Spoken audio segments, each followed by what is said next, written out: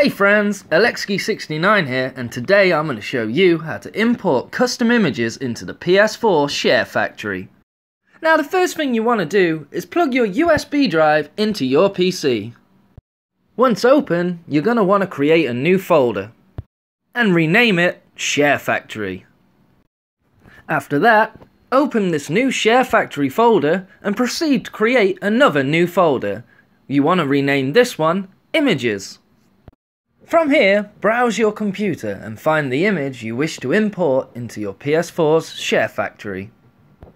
For the purposes of this tutorial, I'll be using my YouTube's gaming logo.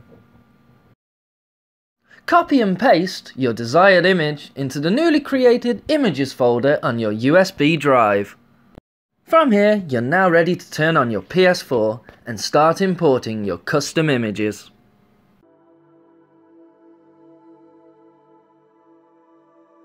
After turning on your PS4, proceed straight to the Share Factory.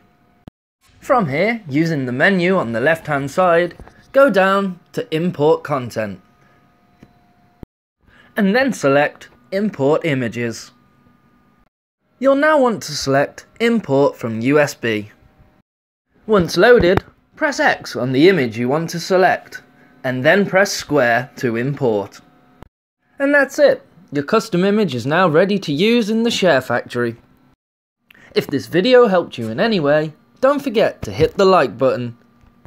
Any questions? Please leave them in the comments. And remember to subscribe to my channel for all things gaming.